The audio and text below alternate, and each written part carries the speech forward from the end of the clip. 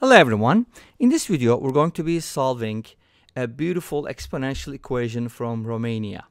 We have 4 to the power x plus 4 to the power 1 over x equals 18, and we're going to be solving for x values. So let's go ahead and take a look at how we can approach this problem. I'm pretty sure some of you, maybe all of you, found some solutions already at this point. But here's what I'm going to do first.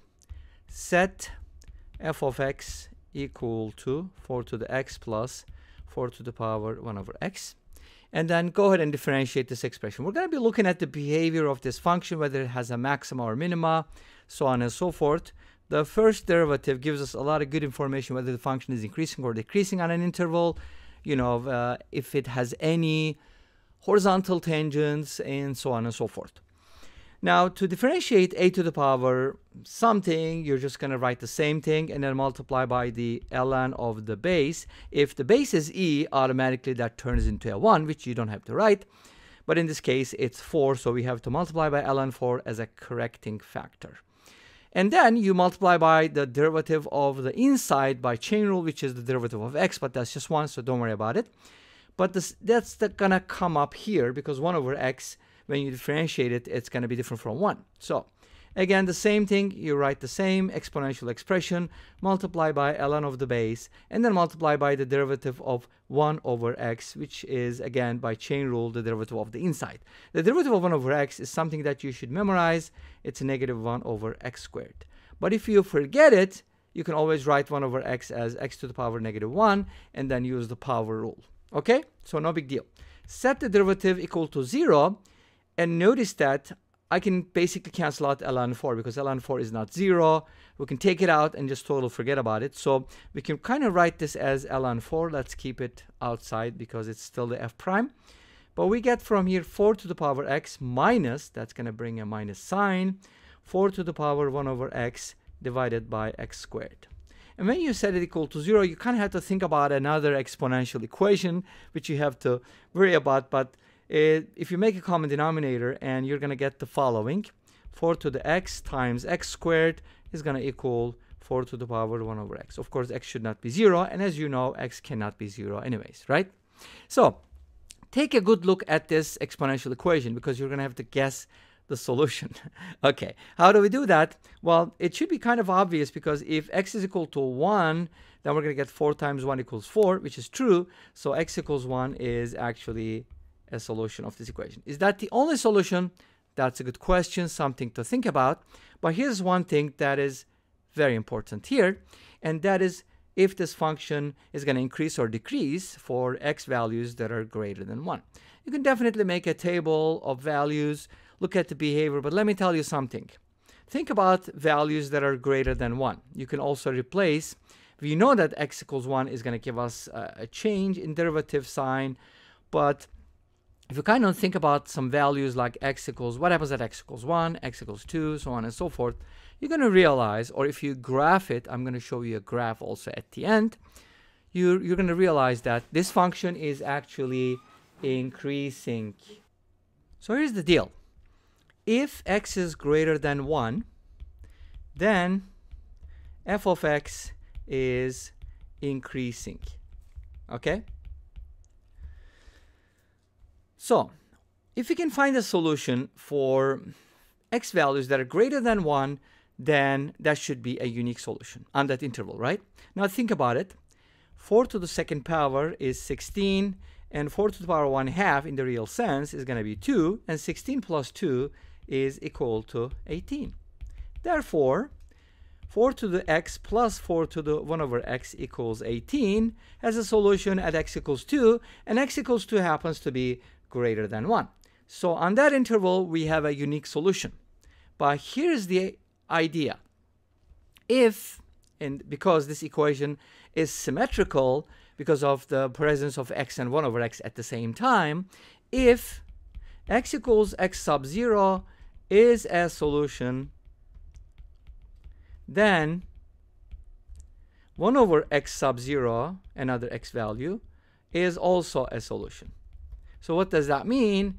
It just means that if x equals 2 satisfies this equation, x equals 1/2, which is the reciprocal, also satisfies it, because 4 to the power 1/2 plus 4 to the power 1/1/2 is the same thing as 4 to the power 1/2 plus 4 to the power 2, which is the same thing as 4 to the power 2 plus 4 to the power 1/2.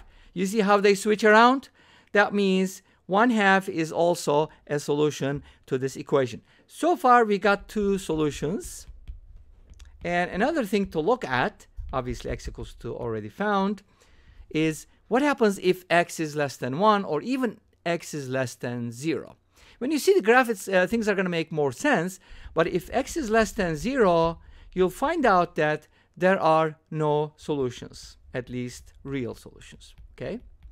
Now, why is that happening? Let's go ahead and take a look at a couple limits here to kind of see how the function behaves. These are called end behaviors, by the way. So, for example, limit as x approaches negative infinity of 4 to the power x plus 4 to the power 1/x. Let's go ahead and take a look at how it behaves at negative infinity. Now, as x approaches negative infinity, 4 to the power x is going to approach. Again, I'm not going to write it as an equal sign because I know some people are going to be really mad about it. But I'm just going to write approaches 4 to the power negative infinity plus 4 to the power 1/negative infinity. But 1/infinity always approaches 0, no matter what sign it has. And 4 to the power negative infinity approaches 1/4 to the power infinity. And 4 to the power infinity approaches infinity. So this approaches 0 because 1/infinity approaches 0. So this is 0. This is 4 to the power 0. Therefore, our limit is actually going to be 1 as x approaches negative infinity, which means as our x values decrease and decrease and get super duper small or infinitely larger and larger, negatively larger, then they're going to approach the horizontal line y equals 1. So they're kind of bounded in that sense. But what happens around 0? That's another interesting thing to look at. And we can look at 0 from either side, but if x approaches 0 from the left, let's go ahead and take a look at the negative side first. Then here's what's going to happen. It doesn't matter whether x approaches 0 from the right or from the left, but when x approaches 0, this is going to approach, again, I'm going to use the arrow, so that's not equal sign, 4 to the power 0, and 1/0, negative 0, so it means you're approaching 0, but from the negative values. And that's going to be actually 1/0 is going to approach infinity, but in this case, it's going to approach negative infinity. So this is going to approach 1 plus 4 to the power negative infinity. As you know, this approaches 0, so this limit is also going to be 1.